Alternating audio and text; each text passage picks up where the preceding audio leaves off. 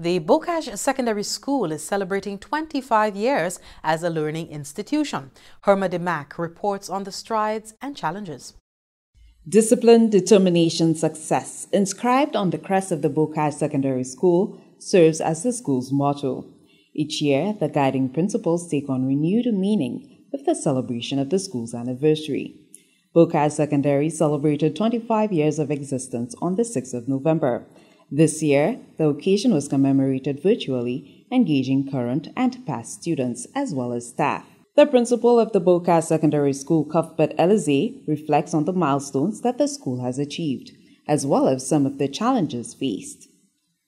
One of the early wins for the Bocage Secondary School was its transition from a senior primary school to attaining secondary school status in 1995. The school also celebrates having one of the most qualified faculty on island. Elize cites this as a reason for the school's ability to record improvements at the CXC level.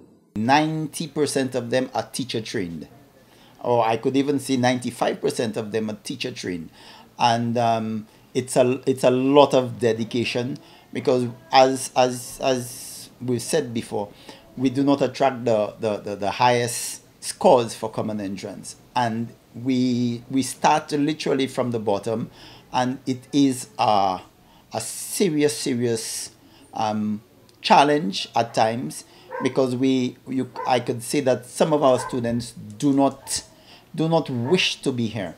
The principal of the school says at Bocage Secondary, success is measured differently, not only by the student CXC results, but also the holistic development of the student.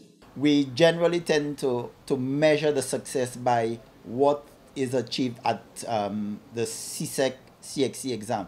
But I could tell you, for us, that's not the only benchmark, because just getting students to complete the 5-year journey here is an achievement in its own right, because the children, some of them come to us at pre-K level, and getting them to get one pass at CXC is a serious achievement. The Bocage Secondary School has experienced many proud moments, with students participating and excelling in the Calypso arena, producing top achievers and spelling bee champions. From the Government Information Service, Herma Demacque reporting.